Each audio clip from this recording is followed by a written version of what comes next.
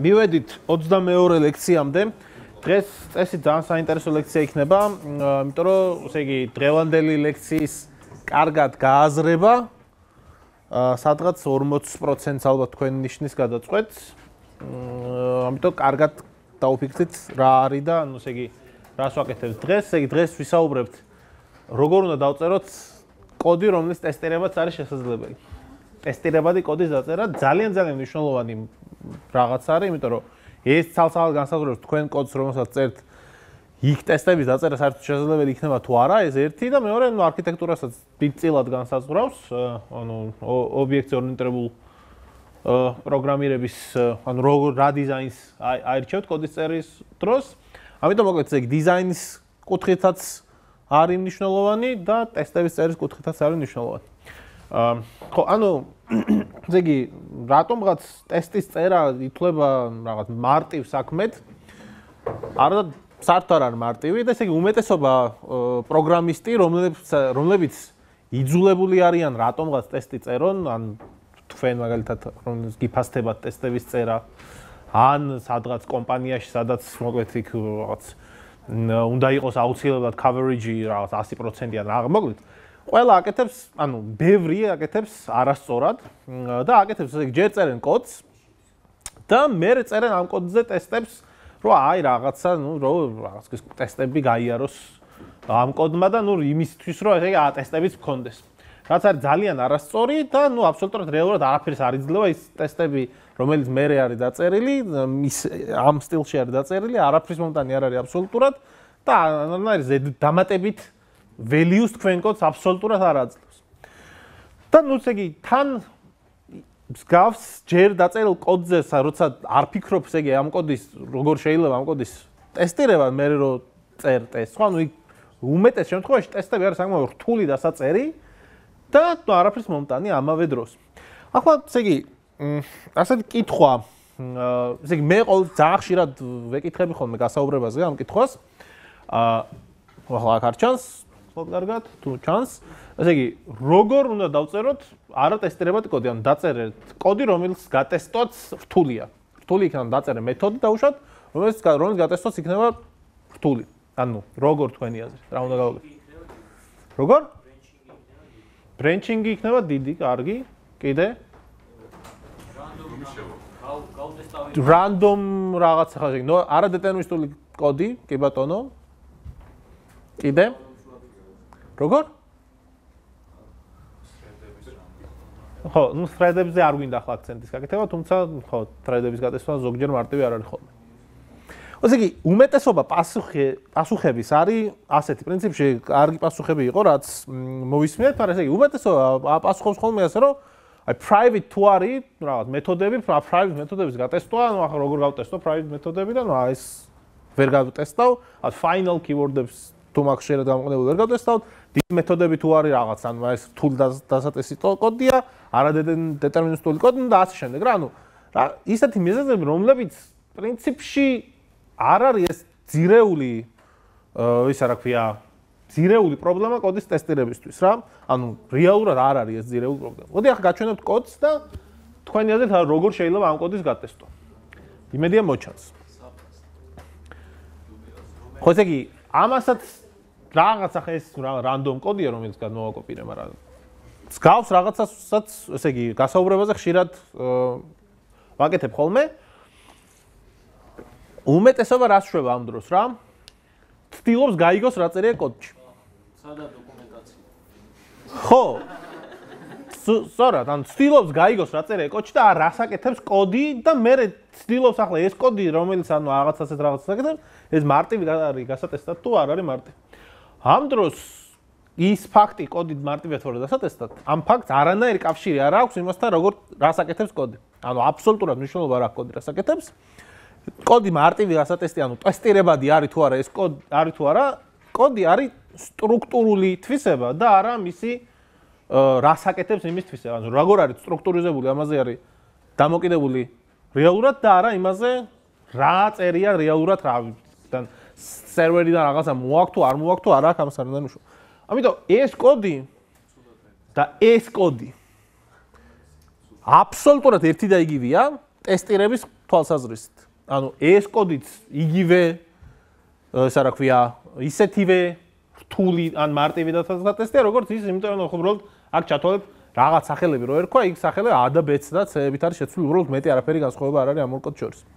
გასაგებია, ხო? ანუ ეს არის ძალიან მნიშვნელოვანი ასპექტი, რომ გასააზრებლად. ან თითქოს ტრივიალურია, მაგრამ მნიშვნელოვანი გაიაზროთ. ანუ ეს კოდი მარტივია თორე დასატესტად, არის მისი სტრუქტურის თვისება. ანუ სტრუქტურულად სწორად გაქვთ რომ კოდი აგებული. ხო, ახლა ამ კოდს თუ შეხედავთ, ხო? ანუ ახლა ეს ამასა და წინა კოდს შორის არანაირი განსხვავება არ არის. უბრალოდ ის განსხვავება, რომ აქ ახლა გააზრება რასაკეთებს კოდი არ გამოვა, იმიტომ რომ რაღაცას while-ები და for-ები რაღაცეებია რა. და პრინციპში არც გვინდა ამის გააზრება. ხო? ანუ ჩვენ შეგვიძლია უბრალოდ კოდს შევხედოთ და ვნახოთ აი ეს კოდი ახლა რთული არის გასატესტად თუ მარტივია გასატესტად რა. რეალურად ცუდი კოდია და რა მიზეზების გამო არის ახლა ეს ცუდი კოდი რა. ანუ ტესტს როგორ დაწერთ ახლა ამ კოდის ტესტს.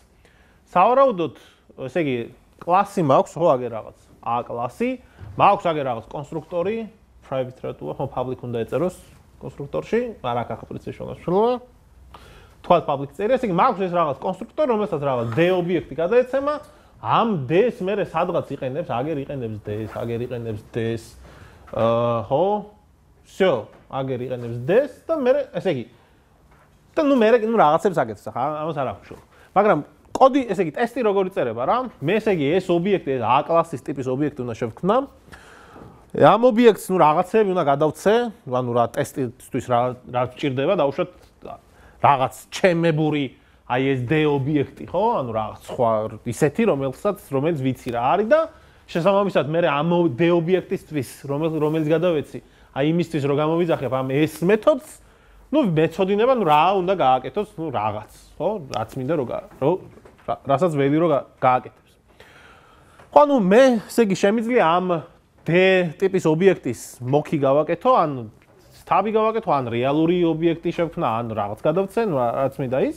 ხო, ანუ გადავცე რეალური რაღაც ობიექტი და ანუ რეალურად ტესტში მე ვაკონტროლებ მხოლოდ აი ამ ერთ გადაცემულ პარამეტრს რა. ან D-ს კონტროლი შემიძლია, ანუ რაღაც სხვა ეს გადავეცი D ობიექტად, მე ნახე შედეგი, ეს გადავეცი D ობიექტად, ნახე შედეგი, ნუ და ასე შემდეგ. მაგრამ ახლა კითხვა რა, ანუ ეს ერთი ცალი D ობიექტის გადაცემა არის თუ არა, ესე იგი მეც ვერაფერს ვერ ვაკონტროლებ რა, ამ ესის გასატესტად, ხო? ანუ მეტი კონტროლის საშუალება არ მაქვს. ახლა ეს D ობიექტის გადაცემა არის თუ არა საკმარისი რა, ანუ ეს არის რეალური კითხვა, იმის გასაგებად არის თუ არა ეს კოდი ტესტირებადი. ხო, თურმე ამ D ობიექტის გადაცემა თლაც საკმარისი არ არის. ხო, იმიტომ რომ ჯერ ერთი რა ხდება რა, ამ D ობიექტიდან, ანუ ამ D ტიპის ობიექტიდან, ხო? ხო? ამ D-ს რეალურად პირდაპირ არ იყენებს ეს A კლასი, ეს ჯერ ერთი, რაც ანუ არსად ამ D ტიპის ობიექტს აქ არ ვიყენებთ. ვიყენებთ ამ D ტიპის ობიექტთან რაღაცები ინფორმაცია ამომაქვს, ხო, ესე იგი რაღაც A მეთოდს ვიძახებ და ამ კიდე რაღაც B მეთოდს ვიძახებ, რომელიც ნუ არ არის ხო დიდად საინტერესო რა მეთოდები, ანუ რაღაც სხვა ინფორმაცია გამომაქვს იმ D ტიპის ობიექტიდან და მე აი იმათ აი ამ B-ს და C-ს ვიყენებ. ხო, ანუ ეს რაღაც D-დან რაღაც ინფორმაცია მომიღებ, მეორე რაღაც ინფორმაცია მომიღებ და ახლა ამას ვიყენებ უკვე, ხო? მაგრამ ამ B-ს და C-ს რო ვიყენებ, ეს მარტო B და C-ს არ არის საკმარისი, ანუ იმისთვის რომ აი აქ მთელი ლოგიკა აქ while-ში იქ შევიდეს, აქ შევიდეს და ეგ შევიდეს, გავტესტო. ანუ მე პრინციპში შემიძლია ისეთი ხელოვნურად შევქმნა ისეთი D ტიპის ობიექტი, ანუ რაღაც დავაექსტენდო, რაღაც გადაუტვირთო ის მეთოდი აგერ ეს D წერტილი A მეთოდი გადაუტვირთო ამას, ხო? და რაც მინდა ის დავაბრუნებინო რა, რომ ესე იგი შესაბამისად ეს B ობიექტი ვცვალო, იმის და ეს B ობიექტი ვცვალო იმისთვის მინდა რომ აი აქ რაღაც სხვადასხვა if-ში და სხვადასხვა else-ში შევიდეს, ხო? ანუ რაღაც მეტი კონტროლი რომ მქონდეს ამ კოდზე. ნუ ანალოგიურად შემიძლია B მეთოდი გადავტვირთო ამ D-ში და ისე რომ აი ეს C ობიექტი ვცვალო, ანუ სხვადასხვა მნიშვნელობებს აბრუნებდეს ეს C ობიექტი იმისთვის რომ ნუ იგივენაირად კონტროლი მეტი გამეზარდოს კოდში. ხო, ანუ ესე იგი, მაგრამ ანუ ეს ყველაფერი, ანუ ეს რთული საწერია, რეალურად ტესტები ამ დროს, ანუ მე ფაქტიურად იმისთვის რომ ეს D ობიექტი შევქმნა რაღაც უამრავი მოქი და უამრავი, ესე იგი, stab კლასი უნდა გავაკეთო, რაღაც არა რეალური კლასები, რომელიც მეთოდ თუ ცარიელი გადმოგცეს ეს და რაღაც, ნუ მოკლედ რაღაც მოკ ობიექტების შექმნა მიწევს და პრინციპში ანუ ესეც არ არის თან საკმარისი რა, იმიტომ რომ აი აქ თუ შეხედავთ, ანუ ეს ბედაცეს კი იყენებს, მაგრამ ბედაცედან კიდე რაღაც დამატებითი სხვა ობიექტებიც გვაქვს, რომლებიც რეალურად აკონტროლებენ ამ if-ების და else-ებში, რეალურად ბიზნეს ლოგიკაში, სადაც ბიზნეს ლოგიკის true-ში უნდა შევიდეს თუ false-ში უნდა შევიდეს თუ while სადმე დადრიალდეს. გასაგებია, ხო? მოკლედ, ამიტომ არის ეს კოდი არატესტირებადი და არა იმიტომ, რომ რაღაც დიდი ბევრი ხაზები წერია და ნუ ასე შემდეგ. ანუ იმიტომ, რომ კონტროლის საშუალება აი ამ D ობიექტისგან არ მაქვს საკმარისი. ანუ ამის ტესტირებად კოდად გადაქცევა საკმაოდ მარტივია ხოლმე. ანუ მე შემიძლია დემეტრას წესი გამოვიყენო, ამაზე ცოტა მოგვიანებით გვექნება საუბარი, რა არის ეს? Law of Demeter. ხო, და ანუ რეალურად ამ ჩემს პატივცემულ კლასს გადავცე ყველა ის ობიექტი, რაც რეალურად ჭირდება, ანუ რაც აქ კონსტრუქტორში, რაც აქ ვეძებეთ და რაღაც ის ობიექტები მოვიპოვეთ ან აქ შიგნით ხო, რაღაც ობიექტები მოვიპოვეთ და მე იმ ობიექტებს ვიყენებ რეალურად ამ ბიზნეს ლოგიკის შესასრულებლად, ხო? და ეს მარტო ეს D კი არ გადავცე, მარტო კი არა, ანუ ეს D კი არ გადავცე, არამედ პირდაპირ ის ობიექტები გადავცე, რომლებიც რეალურად ჭირდება. ანუ ეს დამატებით რაღაცები გადავცე კონსტრუქტორში. ამის შემდეგ ანუ ის ძებნა ამ ობიექტების საჭირო აღარ არის, ხო, ამ მეთოდის შიგნით პირდაპირ ეს ობიექტები პირდაპირ შემიძლია გამოვიყენო და ხო უკვე პირდაპირ შემიძლია ესე იგი ამათი ტესტს როდესაც წერ, ხო? ტესტს როდესაც წერ. აქ სხვადასხვა გვარი ჩემს მიერ ხელით შექმნილი ის ობიექტები ჩემით გადავცე, ისე რომ აქ if-ის დროს ანუ ეს რაღაც D ობიექტის M მეთოდი ხან truth აბრუნებს და ხან false და ნუ რო ეს რა ქვია while-ში ხან F-ის დროს ანუ ამ F ობიექტის I მეთოდი ხან truth აბრუნებს და ხან false იმის მიხედვით რა მინდა როგორ მინდა ეს ბიზნეს ლოგიკა რო დავტესტო. გასაგებია, ხო? ანუ აი ეს უკვე არის მარტივად გასატესტი კოდის მაგალითი. ხო, ანუ რეალურად, ესე იგი დღეს ამაზე გვექნება საუბარი, ხან ამას დეტალებში ჩავალთ და გავიაზრებთ, ესე იგი ეს ყველაფერი რას ნიშნავს. ესე იგი რეალურად რთულად გადასატესტი კოდი არის მაშინ, როდესაც თქვენ აურევთ ობიექტების შექმნას ბიზნეს ლოგიკასთან. ანუ თქვენ თუ რა ბიზნეს ლოგიკა გაქვთ, ხო, ანუ ეს სადაც if-ები და for-ები და while-ები წერია და იქვე გიწერიათ new-ებიც, ხო, სადაც ობიექტები იქნება. აი ეს უკვე არის რთულად გასატესტი კოდი. ახლა რატო? იმიტომ რომ მე როდესაც კოდს ტესტავ, ანუ რაღაც კოდს როდესაც ტესტავ, მე ყოველთვის მინდა რომ ამ კოდის ესე იგი კაი, პრინციპში ამას მოგვიანებით გვექნება სლაიდი და იქ უფრო მარტივი იქნება ამის სასახსნელად და ამიტომ ესე იგი მოკლედ new და business logika ერთად ვერ ძოვს მოკლედ. ასევე ცუდი იდეა ძებნა ის რა ქვია რაღაც ობიექტების, თუ რამე ობიექტი ჭირდება თქვენ კლასს, შეგიძლიათ პირდაპირ გადაგცეთ. ცუდი იდეა კონსტრუქტორში ბევრი საქმე, ცუდი იდეა global state-ი და singleton-ების გამოყენება როგორც global state-ი, ამაზე გვექნება საუბარი. ძალიან ცუდი იდეა სტატიკური მეთოდების გამოყენება, ანუ პროცედურული პარადიგმა, რომელიც პრინციპში არატესტირებადია. ვიტყვით ამაზე ვისაუბრებთ და ნუ deep inheritance-იც პრინციპში და ძალიან ბევრი if-ები და ანუ დიდი branching-ი რა რეალურად. გისმენ? კი.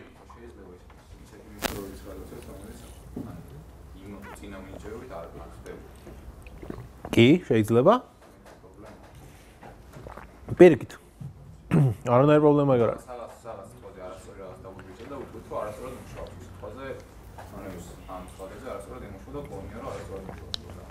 ხო, მსგავსი შემთხვევა რეალობაში ალბათ ნაკლებად მოხდება რა. ხო, ანუ ალბათ არა. ალბათ არ მოხდება. მოდი, ესე იგი მაგაზე, როდესაც მაგ ასპექტზე გადავალთ, მაშინ გავამახვილებ ყურადღებას მაგ კითხვაზე. ხო. ხო. ვიტყვით მაგასაც. კი, ზუსტად, ოღონდ დეტალებში ვიტყვით ახლა მაგას ზუსტად. კაი, ესე იგი, აი ეს ლექცია არ იქნება რომ ტესტები როგორ დავწეროთ, ანუ ტესტები როგორ დავწეროთ, პრინციპში იცით, ხო, ანუ ტესტის წერას არაფერი ცოდნა არ უნდა. ანუ მთელი მუღამია როგორ დავწეროთ კოდი, რომელიც მარტივად ტესტვადია რა. ანუ ეს არის მთელი ამ ლექციის მუღამი.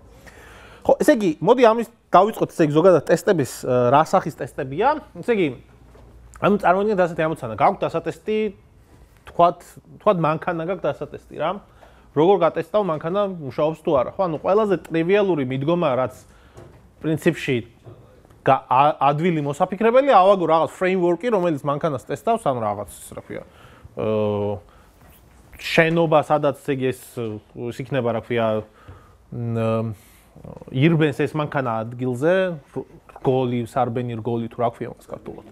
სარბენი ბილიკი იქნება ამ მანქანის, ხო და ნუ ესე იგი იმ სარბენი ბილიკზე შემოვაყენებ ამ მანქანას, დავქოქა რაღაცა და ნუ მოკლედ ირბენს რაღაც 100 კილომეტრს დავტესტავ, ასე შემიძლია რომ ანუ რაღაც ამ ფრეიმვორკის აგებით ეს მანქანა დავტესტო. თუმცა ანუ ეს ცხადია რომ ეს სრულყოფილი ტესტი არ არის, იმიტომ რომ მე ახლა არ დავტესტე, დავუშვათ ყინვაში სწორად დარბის ეს მანქანა თუ არა. მე შემიძლია ეს რა ქვია, იმ სარბელ ბილიკს რაღაც ყინული მოვასხა და მაცივარში შევდო და მე იქ ან მე რაღაც შემიძლია ეს სარბენი ბილიკი საჰარაში წავიღო და სიცხეში ვნახო. და ნუ ასე შემდეგ, ანუ გასაგებია რომ ეს მიდგომა, რომელიც ან ფრეიმვორკების შექმნის მიდგომაა და ესე იგი რაღაცა რო დავტესტო ამისთვის, რაღაცას ვქნი გარეთ რაღაც ხელსაწყოს, რომელიც user-ის და environment-ის მაგივრობას წევს, ხო? და ვითომ ესე იგი რეალური შეხება აქვს ამ რაღაც პროდუქტთან, user-ს აქვს ვითომ რეალური შეხება პროდუქტთან, რეალურად ეს ჩემი ფრეიმვორკია, რომელიც ამ აკლიკებს ან რასაც მინდა იმას შვება ამ ჩემს პროდუქტზე და ნუ ამ რეალურად ასე ვტესტავ რა. ანუ ასეთ ტესტები არის გამოსადეგია, თუმცა ამ მხოლოდ ასეთ ტესტებით მთელი ის რა ქვია სპექტრის მოცვა არის ძალიან შრომატევადი, ძალიან რთული, პრინციპში შეუძლებელი და ისა რა ქვია ძალიან ძვირიც. ამავე დროს, ანუ ასეთ ტესტებს ქვია სცენარიო ტესტები და ნუ ეს არის large scale ტესტები, რომლებიც პრინციპში კარგია რომ გქონდეთ, ან უნდა გქონდეთ პროექტებში, ოღონდ ამასეთ ტესტებს რაოდენობა უნდა იყოს შედარებით მცირე, რომელიც რეალურად high level რაღაცებს დატესტავს რა. ანუ ვისაუბრებთ მაგასაც. ხო, არის შემიძლია ეს მანქანა დავტესტო შემდეგნაირად რა. ანუ ნაწილებად დავშალო და ნახოთ ცალკე დავუშვათ, ამოვიღო რადიო და ნახოთ რადიო ცალკე მუშაობს თუ არ მუშაობს რა. ამოვიღო ის რა ქვია რაღაც ძრავი ამოვიღო და ცალკე რაღაც ძრავს მივაერთო რაღაცეები და მარტო ძრავი დავტესტო მუშაობს თუ არა რა. ანუ ცოტა უფრო პატარა კომპონენტებია, რომელსაც ტესტავ რა, მაგრამ მაინც საკმაოდ რთული დასატესტი აღარ ძრავის დატესტო, ანუ ძრავი რაღაცებს მივაერთე, დავქოქეთ და არ იმუშავა და ახლა რატო არ იმუშავა ის რაც ფრეიმვორკი რაც აუგე ის იყო ცუდი თუ რაღაც ბენზინი არ არის. მოკლედ რთული მისახვედრია მე ძრავმა რო არ იმუშავა, რატო არ მუშაობს რა. ესე იგი ასეთ ტესტებს ქვია ფუნქციონალური ტესტები, რომლებიც მაინც დიდი ზომის რაღაც ერთ თელ ფუნქციონალს ტესტავს, მაგრამ მაინც ესე იგი საკმაოდ რთული დასაწერია, ასეთი ტესტებიც უნდა გქონდეთ კოდში, ასეთ ტესტების რაოდენობა ცოტა უფრო მეტი უნდა იყოს, ვიდრე სცენარიო ტესტების, თუმცა ესე იგი ამ ბევრ ტესტებს გავსაც ვერ გააკეთებ.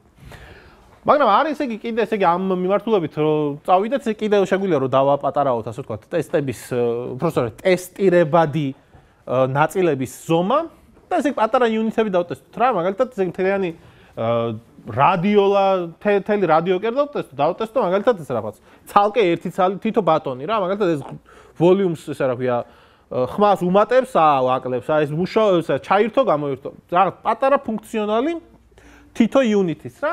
ეს არის ჩვენი კოდის შემთხვევაში ეს არის კლასები და მეთოდები, რომელსაც ახლა ჩვენ პრინციპში აქამდე ტესტავთ და ესე იგი ასეთი კოდის რაოდენობა არის ბევრი, ასეთი კოდი მარტივი დასაწერია, იაფია, სწრაფად მუშაობს და ესე იგი ეს ფაქტიურად ანუ ამ კოდის რაოდენობა თქვენს პროექტში დაახლოებით იგივე, ესე იგი თუ მეტი არა, იგივე უნდა იყოს, რაც რეალური კოდის რაოდენობა რა. ანუ ესე იგი ტესტების და კოდის რაოდენობა დაახლოებით თანაბარია ნორმალურ პროექტში, როგორც წესი.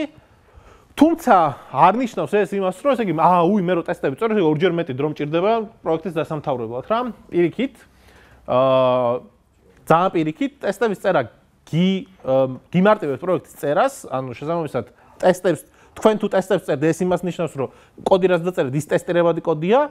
ტესტირებადი კოდი თუ ეს იმას ნიშნავს, რომ ის კოდი თავის მხრივ კარგი ობიექტზე ორიენტირებული პარადიგმით არის შექმნილი და შესაბამისად მარტივი ამ კოდში ცვლილებების შეტანა, შესაბამისად ნაკლები დრო ჭირდება ამ კოდში ცვლილებების შეტანას და ანუ საბოლოო ჯამში შეგვიძლია ვთქვათ, რომ ესე იგი ტესტები ხო, ესე იგი, რეალურად და ესე იგი, ნორმალურ პროგრამისტებს ტესტებში, full coverage ტესტებში მიდით კოდში რაც დრო ჭირდება და იმის 10% დამატებით რა, ანუ ესე იგი 10%-ით მეტი და არა, ესე იგი მეტი არა, ესე იგი 10% მეტი დრო ჭირდებათ, რომ ესე იგი full coverage ტესტები დაწეროთ. ესე იგი ტესტებში მეტი დრო არ იხარჯება ხოლმე, მაგრამ სამაგიეროდ ეს 10% საბოლოო პროდუქტის ჯერ ერთი ხარისხს ძალიან ამაღლებს და მეორე დროსაც ძალიან ასწრაფებს. იმიტომ რომ ცხადი ავტომატიზაცია, ესე იგი ავტომატიზაცია არის ამ დროს. ხო, ესე იგი unit ტესტები შეგიძლიათ განიხილოთ და უნდა გქონდეთ ცხადია როგორც პროექტის მარტივი, ესე იგი კლასების და მეთოდების ტესტირების საშუალება და full coverage და ასე შემდეგ. ფუნქციონალური ტესტები შეგიძლიათ განიხილოთ და სცენარიო ტესტები შეგიძლიათ განიხილოთ, ესე იგი მე თუ ვიცი რომ ეს კლასები სწორად მუშაობს, ან მთელი ფუნქციონალური და სცენარიო ტესტების მუღამია ეს კლასები ერთმანეთთან სწორად არის თუ არა მიერთებული რა. ზუსტად ასე მუშაობს პრინციპში ავტომანქანების შემთხვევაში მასე ტესტავენ, ან პატარა-პატარა რაღაც ნაწილებს ტესტავენ და ბოლო სცენარიო ტესტი აქვს ერთი რომ დაქოქავენ მანქანას და მიიყვანენ იმაზე რა ქვია სადგომზე და თუ სადგომამდე მივიდა და თუ ეს ყველა ის unit ტესტი და functional ტესტად გაიარა, ესე იგი ეს მანქანა მუშაობს ავარაუდოდ რა, იმიტომ რომ რეალურად სცენარიო ტესტებმა უნდა შეამოწმონ ეს რა ქვია რაღაც ისა ძრავი და ეს რადიო და ბორბალი და რაღაცა ერთმანეთზე სწორად არის თუ არა მიერთებული და არა უნდა დაწესონ ეს ყველა შემთხვევაში სწორად იმუშავებს თუ არა რაღაც სიცივეშიც და იმაშიც და ამაშიც. გასაგებია ხო? ანუ ზავში რაღაცა უნდა გააკეთოთ თქვენც რა. ხო, თანმიმდევრობას მნიშვნელობა აქვს იმ გაგებით, რომ ესე იგი თქვენ unit ტესტებით იწყებთ, ასე ვთქვათ, unit ტესტების მასიურად წერთ unit ტესტებს კოდის პარალელურად და ესე იგი თუ რაღაც ფუნქციონალს მორჩებით, ამის შემდეგ წერთ ფუნქციონალურ ტესტებს, როდესაც პროექტს მორჩებით ამ პროექტის რაღაც დატესტვა გინდათ, ამის მერე წერთ ამ სცენარიო ტესტებს, რომ ეს პროექტის acceptance ტესტები რომ გაიაროს თელმა პროექტს. კაი, მოდით არა. ჯერ unit ტესტები უნდა წეროთ ცხადი, ანუ ეს არის test driven development-ი unit ტესტებზე არის მაგ დროს საუბარი, რა. unit ტესტები უნდა წეროთ ჯერ ცხადი, მაგრამ მე პროექტს რო დაამთავრებ, ხო, ახლა ამ დროს acceptance ტესტები გინდა, რომ ანუ ის ახლა acceptance ტესტები არ აქვს მნიშვნელობა, რა. შეიძლება მანამდე გქონდეს დაწერილი, შეიძლება მერე დაწერო, ანუ ეს პრინციპში ხო, ანუ საბოლოოდ მთელი ეს ანუ acceptance ტესტების, ანუ სცენარიო ტესტების მაგალითად თქვენ შემთხვევაში, ანუ დავუშვათ Facebook-ს წერთ რა, Facebook-ის მაგალითზე იქნება, აი რომ დავაკლიკე იმას, რა ქვია, login ბატონს, დავლოგინდი თუ არა, დავლოგინდი. ხო, ანუ ისე რა ქვია, გამომიჩნდა თუ არა ის რა ქვია, პოსტები და რაღაც ის სწორად სწორი მიმდევრობით გამომიჩნდა თუ არა პოსტები, ну ასე შემდეგ რა. ანუ ეს არის სცენარიო ტესტები რა, რომელებიც ანუ პრინციპში შეგიძლიათ ბოლოსაც დაწეროთ, ანუ კოდის წერის დროს გამის დაწერა ის არ არის. კაი, მოდი ახლა კონკრეტული მაგალითები გავარჩიოთ და რა ხდება ამ მაგალითების დროს. ეგ წარმოიდგინეთ ასეთი კლასი რა, დოკუმენტ კლასი მაქვს. ხო, სცენარიო ტესტებში თუ რამე შეცდომა, ეს შეცდომა ნიშნავს იმას, რომ რაღაც არ არის კარგად მიერთებული რა, სავარაუდოდ ან ინიციალიზაცია დაგავიწყდა რომელიღაც კლასის და ისე მიაერთე მეორე კლასს, ანუ unit ტესტებით ჩვენ დარწმუნებული ხარ, ყველა კლასი სწორად მუშაობს რა. ანუ კლასებში კი არ არის პრობლემა, არამედ როგორღაც ეს კლასები ერთმანეთთან არ არის, რაღაც სადღაც ინიციალიზაცია დავიწყებული, ან რაღაც ფაილი, რომელიც წაიკითხე, ის ფაილში არასწორი ინფორმაცია ეწერა, ან რაღაც მსგავს რაღაცები უნდა ეძებო რა, იცი რა, ანუ იქ რაღაც ის მაგივრად რომ ჟი არის, ანუ ასეთი შეცდომა არ არის ხოლმე რა მაგ დროს. რა ანუ if-ი ნაკლებობის მაგრად მეტობა მიწერია, ასეთი შეცდომა არ არის, ხო? ანუ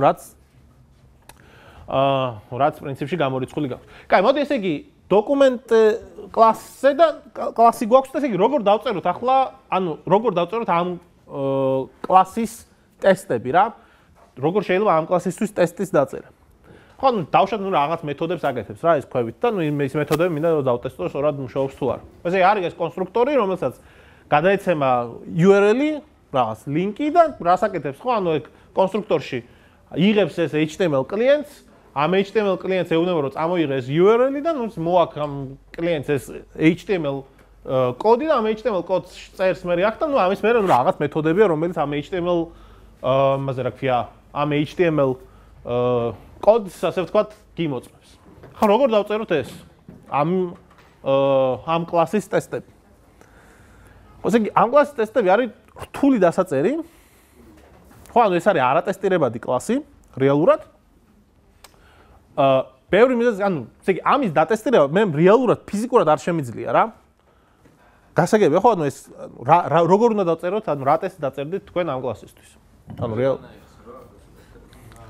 არა, ესე იგი, წარმოიდგინეთ, რომ აქ არის ბოლოში, აქ არის ტესტი სიტყვაზე, აქ არის მეთოდი, რომელიც არ ვიცი, რა ქვია, ამ HTML რაღაც ამ HTML კოდს რაღაცას უშვება რა, ანუ არ აქვს ახლა მნიშვნელობა რას უშვება რა.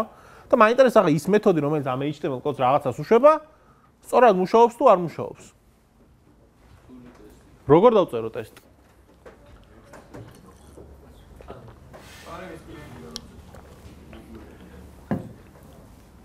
ხო, ესე იგი, მე ერთადერთი საშუალება ამის დასატესტად, ხო, ან რა მაქვს, ხო, ანუ ესე იგი, ამ ობიექტს, დოკუმენტ ობიექტს რო ვადგენ, ამ დოკუმენტ ობიექტს ამ URL-ი უნდა გადავცე. ანუ შემიძლია URL-ი რაღაც გადავცე, რომელიც რეალური URL უნდა იყოს. ხო, რა, სადა www რაღაცა და ყოველი ტესტი რას გააკეთებს რა, ანუ რეალური HTML კლიენტს შექმნის, წავა ამ რეალურ მისამართზე ამ HTML-ს ამოიღებს, განმოტვირთავს HTML-ს და მე აქ ტესტში მიწერია, რომ აი ეს რაც ჩამოტვირთა, ნუ რაღაც შევცვალე მე ეს HTML, ნუ რა სწორად შეიცვალო თუ არა, ნუ რაც მინდა. ანუ ასეთ ტესტ პრინციპი შეიძლება რომ დაიწეროს, მაგრამ ესე იგი ამ ტესტმა რა მოითხოვა რა, რომ ესე იგი რაღაც ინტერნეტში წავიდეს სერვერი და რაღაცები წამოიღოს, მე შეიძლება იქ ვიღაცა მის სერვერს შეცვალოს, ტესტი გამიფუჭდეს. მოგეთ, რეალურად ეს ტესტი არ არის რა. თან მე ამით ანუ მე რო თან დავუშვათ მე მინდა რაღაც სპეციფიური ტიპის HTML, დავუშვათ ისეთი HTML-ი მინდა აქ რომ მქონდეს, რომელსაც სიტყვაზე, რა ვიცი, მარტო ტექსტია, ან მარტო სურათებია. ანუ ახლა მე სადღაც ინტერნეტში უნდა ვეძებო ისეთ საიტი, სადაც მარტო ტექსტია, მარტო სურათებია, ან მე თვითონ უნდა გავაკეთო ეს საიტი, ხო, რომ მე ამან დატესტოს. ანუ წარმოვიდგინეთ რამხელა შრომა, ხო, ანუ რაღაც საიტი უნდა შევქმნო, რომ მე აგერ რაღაცა ერთცალ მეთოდი დავტესტო. ხო, ანუ ეს არის აბსოლუტურად მარაზმი კოდი და ესე იგი, ცხადია, რომ ახლა ამ გამოსწორება როგორ შეიძლება ამის.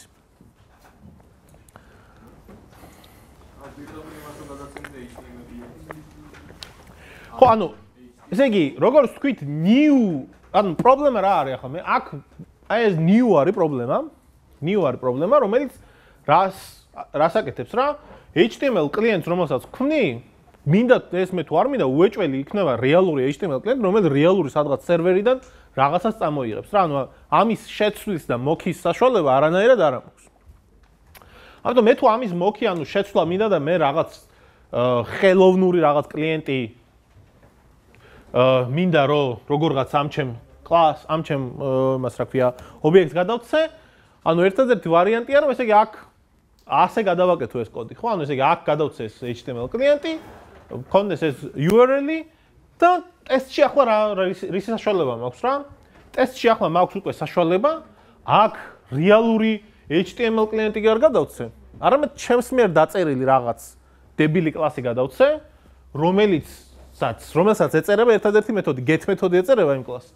და get მეთოდი დააბრუნებს რაღაცა წინასწარ განსაზღვრულ HTML-ს, მე რაც მინდა იმ HTML-ს.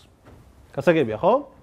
მე რაღაც დებილი HTML-ს ხელი დავწერ, ანუ რაღაც სერვერს კი არ გავაკეთებ და კი არ ავაწევ და ასე შემდეგ. რაღაც მე თვითონ დავწერ ხელი დებილი HTML-ს, შევქმნი ესე იგი ამას და get მეთოდი პირდაპირ იმ HTML-ს დამებრუნებს და ნუ მე გავტესტავ მე ის იმ HTML-ს როგორც მინდა ისე შევცვლი, რასაც მინდა ისეთი იქნება, თუ მინდა 10 წელი იქნება, თუ რა, მოკლედ. და შემეძლება აქ რა მეთოდებიც მაქვს, ყველა ეს მეთოდი შემეძლება უკვე რომ დავტესტო.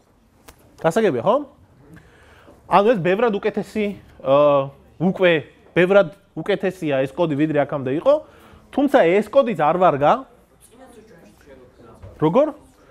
ხო, წინა შემთხვევაში ასეთ რაღაცას ვერ ვაკეთებდი, ანუ წინა შემთხვევაში ესე იგი მე ამ ობიექტზე გავლენა არ მქონდა, იმიტომ რომ ეს აგერ წერია new HTML კლიენტი, ამას ხო ვერ ვცვლი, ანუ მე ტესტს ვწერ სადღაც, ხო, უბრალოდ. ამ კოდს კი არ ვცვლი, ტესტს ვწერ და შესაბამისად აქ მინდა თუ არ მინდა ეს რეალურ HTML კლიენტთან მაქვს შეხება, რომელიც რეალურ სერვერიდან რაღაცები მოაქვს. გასაგებია? ანუ ეს რატო არ არის გატესტვადი და ეს რატო არის უკვე გატესტვადი, ეს ამ ორ შორის სხვაობა.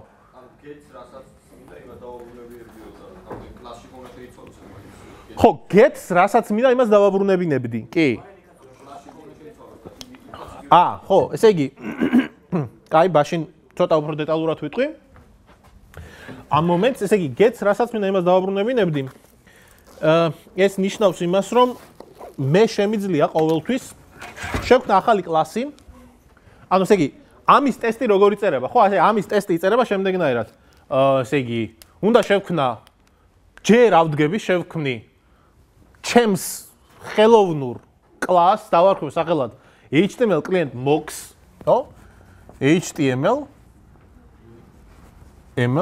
client თუ რა ქვია, როგორ ქვია.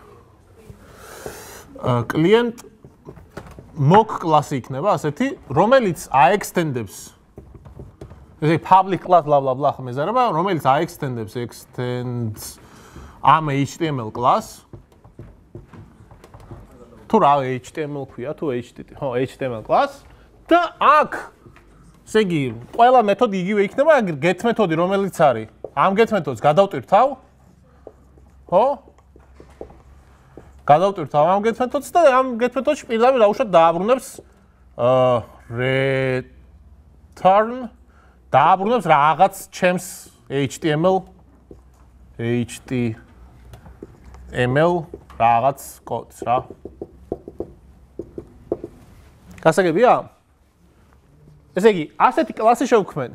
ახლა ამის მერე ვაკეთებ ტესტს. ტესტში გავაკეთე ასეთი რაღაცა. ესე იგი,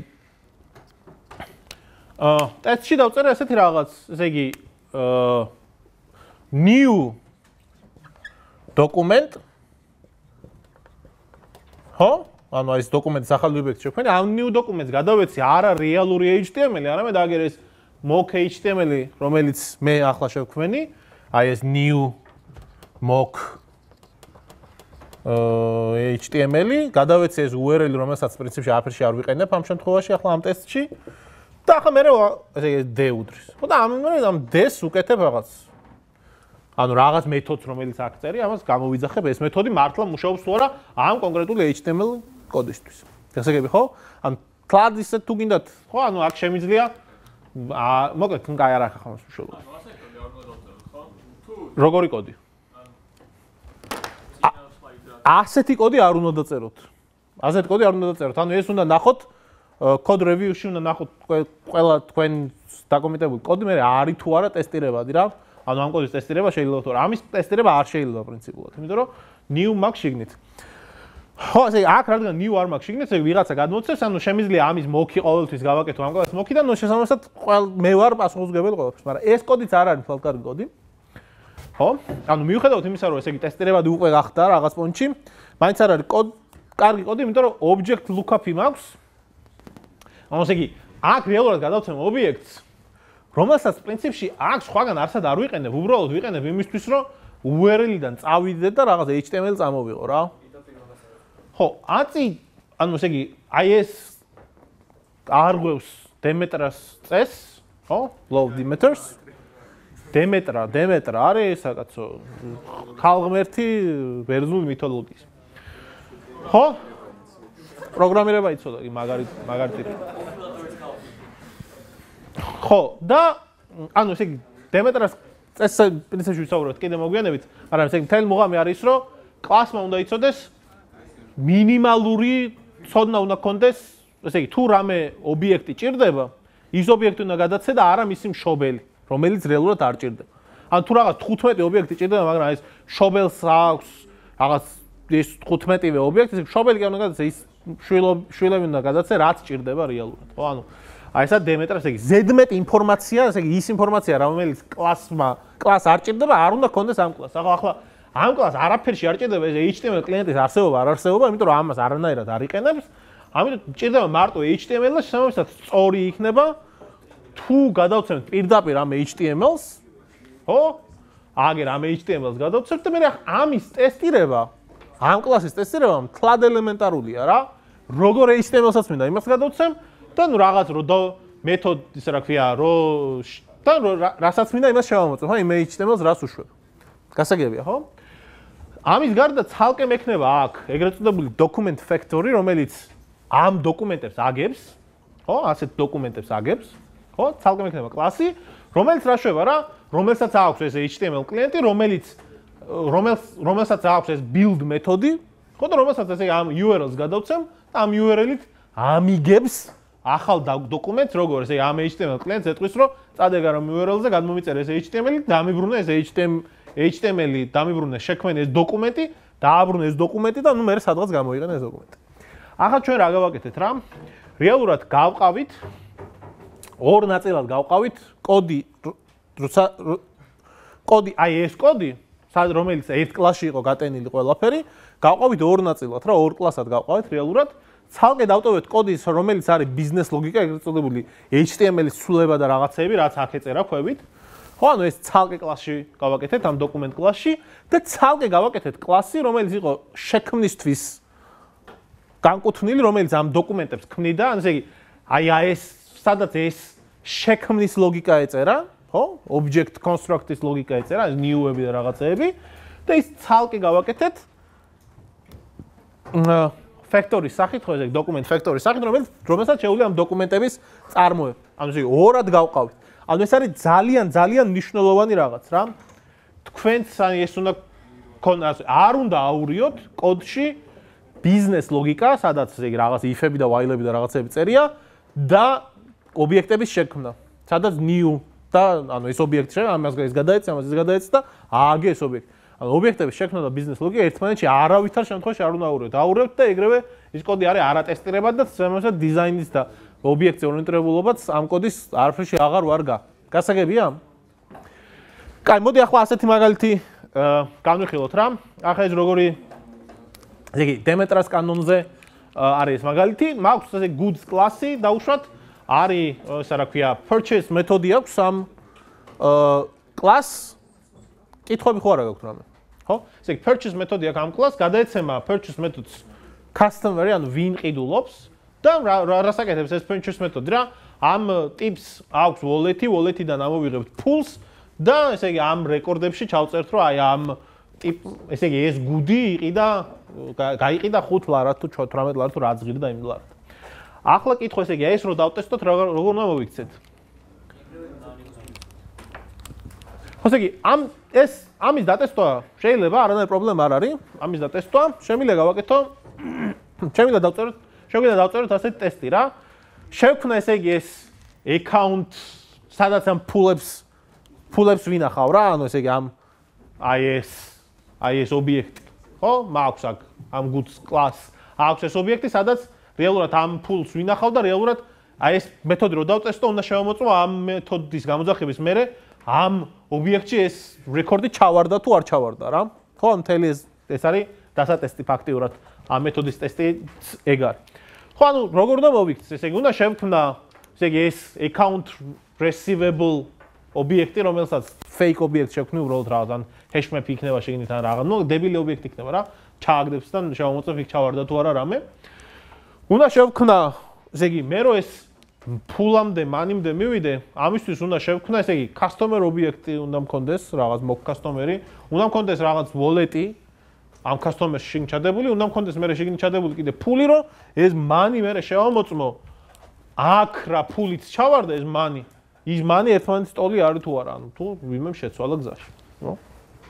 ანუ რეალურად მიწევს ესე იგი ამ good ობიექტის გაკეთება, money ობიექტის გაკეთება, ფულის ხო, მე უნდა wallet-ის გაკეთება, customer-ის გაკეთება, ანუ ესე იგი ამას ერთმანეთს გადავცემ, ხო? ანუ customer-ს გადავცემ ფულს, customer-ს გადავცემ wallet-ს გადავცემ ფულს და ნუ ესე იგი ავაგე ეს ობიექტები შევქმენი, ხო, ანუ ობიექტ გრაფი გავაკეთე, ავაგე, ხო, ეს customer-ი მე გამოვიძახე ამ ჩემი good-ებისთვის, ესე იგი ეს purchase მეთოდი ამ customer-ისთვის და საბოლოო ჯამში შევამოწმე ამ ობიექტში, რომელიც ამ good-ს ქონდა გადაცემული, ხო, ესე იგი აქ ამ AR-ში ეს 25 დოლარიანი გაყიდვა, ასე ვთქვათ, დარეგისტრირდა თუ არ დარეგისტრირდა.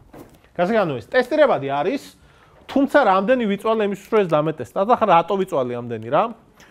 იმიტომ ვიწვალე, რომ რეალურად მე რა გავაკეთე რა, ანუ ეს მეთოდი რას აკეთებს? იმისთვის, რომ რაღაცა ვიყიდო, მე ფაქტიურად ტიპს გამყიდველს, ხო, ვაძლევ მთელ ამ ტიპს, ანუ ფაქტობრივად იგივეა რომ თქვენ რომ მაღაზიაში მუშაობდეთ და მოვიდეს განყოფილება თქვენთან ჯიბეს ჩაგიყოთ ხელი, ამოიღოს ეს რა ქვია, შენი ეს ბოლეთი, ამოიღოს მე ფული და დაარეგისტროს და მე დაგიბრუნოს ეს უკან. გასაგებია ხო, ანუ ზედმეტი რაღაცა, ანუ რა ოხრა თუ ჭირდება ხა ამ purchase ეს customer-ი თუ იმის ინფორმაცია არაფერში არ უნდა, ხო? ანუ ეს ობიექტი საერთოდ არ უნდა გადაგვეცა.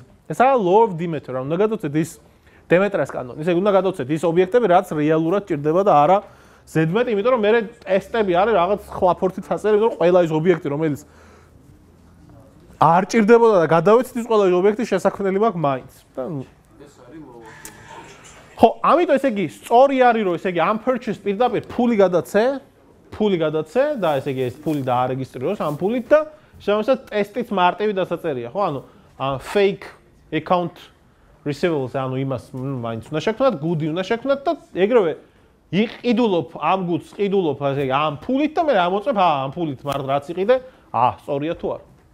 გასაგებია, ხო? ტესტიც მარტივი დასაწერია და მოკლეა და სწრაფი და ესე რა ქვია, კოდიც გაცილებით გასაგები. ხო, ესე იგი, გამიმეორებ, ესე იგი, დემეტრას წესი რა არის?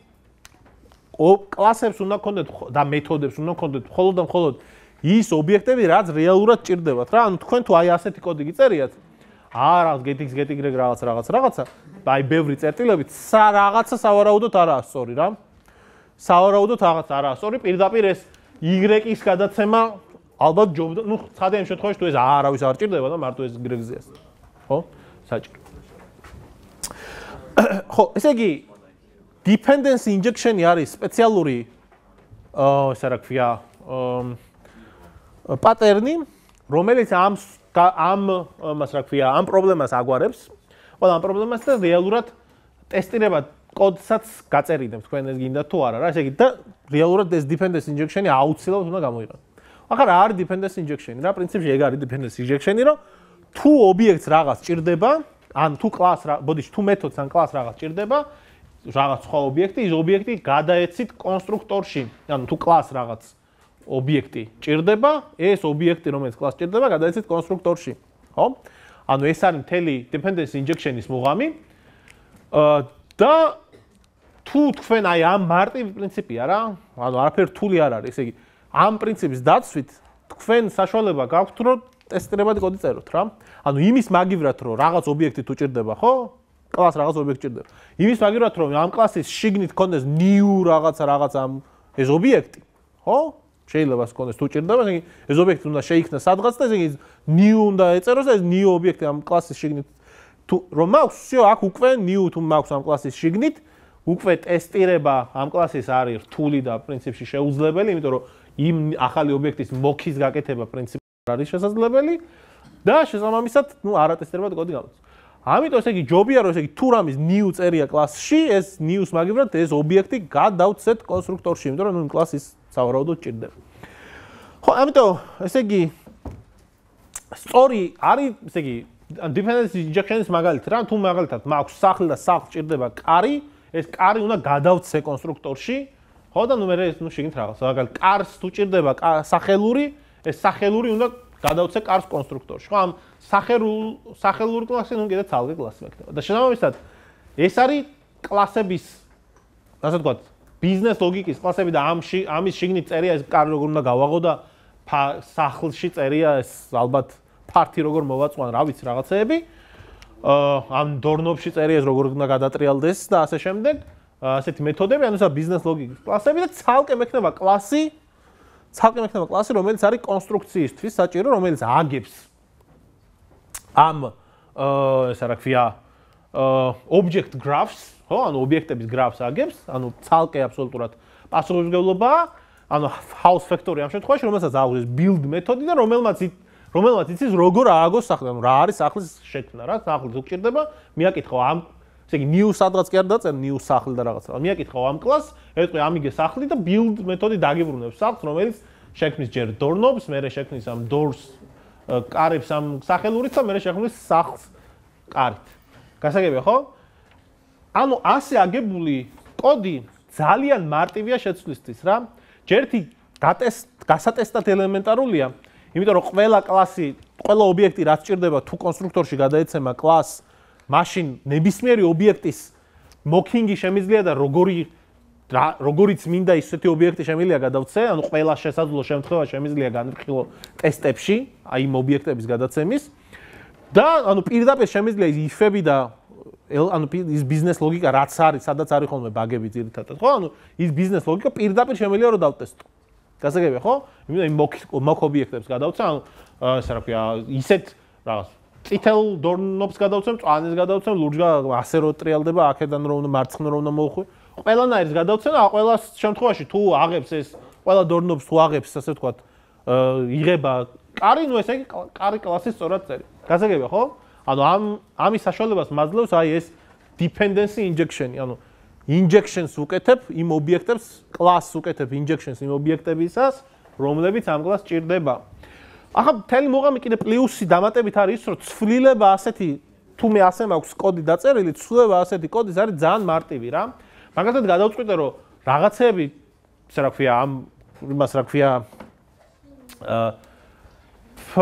კარს ფანჯარა აქვს შიგნით რა, ანუ რაღაც ფანჯრიანი კარია, ხო? ანუ თუ როგორ რა ქვია მას. დარაბებიანი კარი თუ რაც არის, ჩვენი კარი როგორც არის, ხო? შემიძლია ესე იგი ეს კონსტრუქტორში დავამატო, შემიძლია ეს კონსტრუქტორში დავამატო, ან მაგალითად თუ გადავწყვიტე რომ სახელურს ფერი შეიძლება კონდეს, შემიძლია ესეც აქ კონსტრუქტორში დავამატო, ეს ფერი გადავცე, ხო? და რეალურად შემეცვლება მხოლოდ და მხოლოდ აი ეს house factory-ში შემეცვლება მხოლოდ და მხოლოდ ეს build მეთოდი, რომელიც ახლა ცოტა სხვანაირად აგებს ამ ობიექტებს. სხვა კოდი პრინციპში ვინც ამ house იყენებდა, ანუ იქ არანაირ ცვლილება პრინციპში საჭირო აღარ იქნება რა. ანუ ეს როგორ? ხო, ესე ახლა მთელი მოღამი რა არის? ახლა ძალიან ხო, სწორი კითხვა ესე იგი, ეს house factory ცუდი გასატესტია, ეს new-ებს ხო იყენებს. ამ მთელი მოღამი არის რომ ეს ტიპი არის ანუ აქ ბიზნეს ლოგიკა არ წერია, ანუ აქ არაფერი არ არის გასატესტი რა. აქ წერია როგორ შევქმნა ობიექტი. ანუ ობიექტი როგორ ანუ მე მინდა რომ ობიექტის შექმნა წერია, ანუ აქ ფაქტიურად აქ არანაირ ბიზნეს ლოგიკა არ არის, ამას გატესტო არ ჭირდება ასეთ რაღაცას რა. ეს არის მეთოდი, რომელიც აი ამ ობიექტს აკეთებს. და ასეთ house ტიპის ობიექტს აკეთებს. ნუ შემიძლია ახლა მე ხელით ანუ ეს ესე იგი მსგავსი რაღაცები, ესე იგი unit testing-ში ეს არის ტესტება პრინციპში, ანუ არ არის პრინციპში unit ტესტი. შემიძლია ეს ფუნქციონალურ ტესტებში გავატარო, რომ აი ეს ფუნქციონალი ერთად ესე სწორად არის თუ არა ეს 5 კლასი თუ 10 კლასი მე რაც დავწერე ეს 10-ვე კლასი სწორად მუშაობს თუ არა ერთად. ცალკე დორი და ცალკე house-ი და ცალკე დორნობი შემიძლია ცალკე დავტესტო unit ტესტებით. გასაგებია, ხო? ანუ აქ არანაირ ბიზნეს ლოგიკა, არანაირ if-ები, for-ები და ასეთი რაღაცები რაც არის დასატესტი რეალურად, აქ არ წერია. ხო. მოგეთ, კიდევ ერთხელ გავიმეორებ, რომ ძალიან მნიშვნელოვანია ეს ორი გაყოფა რა, ესე იგი, მქონდეს ცალკე ბიზნეს ლოგიკა და მქონდეს ცალკე, ისე რა ქვია, new-ები და ობიექტების შექმნა. ანუ ეს მქონდეს ორი განსხვავებული, ისე რა ქვია, გროვა კლასების. ხო, ну, ესე იგი, აქ ეს პრინციპში რაც ვისაუბრეთ, ის არის, ხო? ხო, ესე იგი, ორი გროვა არის ბიზნეს ლოგიკა, სადაც ეს if-ები წერია და for-ები და ასე შემდეგ, ხო? და არის ის მეორე გროვა კლასების, ასე კლასების ორი გროვაა რა. ანუ ობიექტების ორი გროვა, სადაც ეს ბიზნეს ლოგიკები და if-ები და for-ები და ასე შემდეგ რაღაცები წერია და მეორე გროვა, სადაც ობიექტების შექმნა წერია თვითონ რა. new ფაქტორები, ბილდერები და ნუ ასე შემდეგ სხვადასხვა კლასების ერთმანეთთან დაკავშირება. ხო.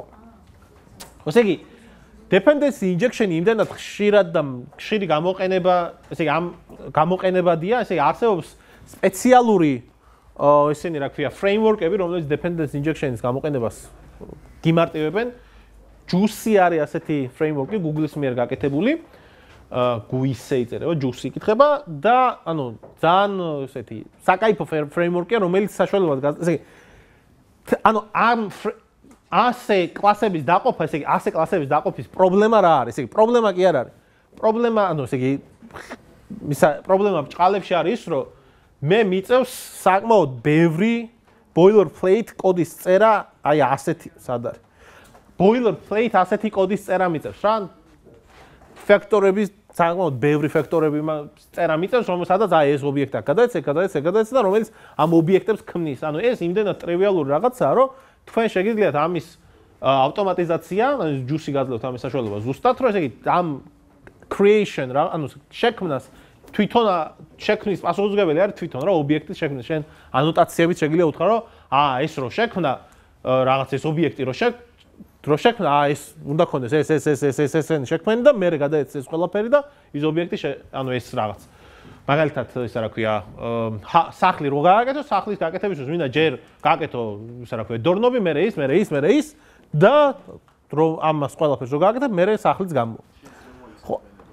ხო, ესე იგი, ჯუსის გამოყენება შეგიძლიათ ხო, ანუ შეგიძლიათ ჩახედოთ ისა რა ქვია, დოკუმენტაციას და ნახოთ ამ ჯუსის საშუალებას, ანუ რეალურად რამე განსხვავებული კი არ არის.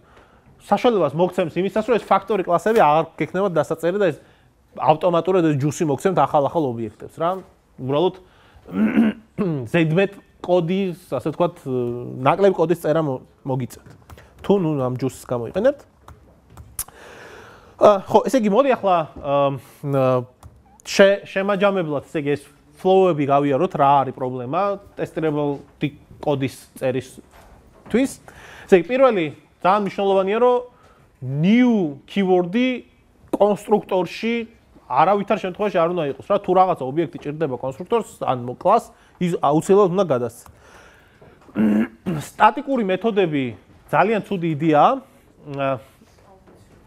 ხო, ესე იგი, ზოგადად სტატიკური მეთოდების გამოყენება არ არის ესე ვთქვათ, მიზანშეწონილი და ეს global state-ია, რასაც ახლა ალბათ ვერ ვასწრებთ.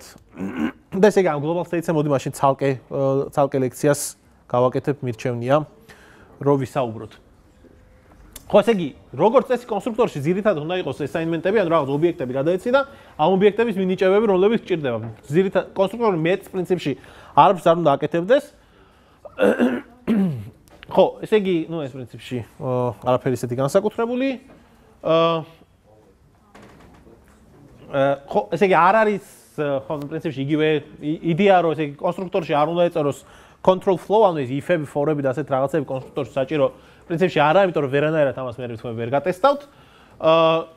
და ძალიან მნიშვნელოვანია, რომ ის კოდის, რომელიც ობიექტების შექმნისთვის არის საჭირო, ეს ცალკე ბილდერებში ან ფაქტორებში კონდეთ გატანილი. ხო, ესე იგი, ინიციალიზაციის ბლოკიც ცუდი იდეაა.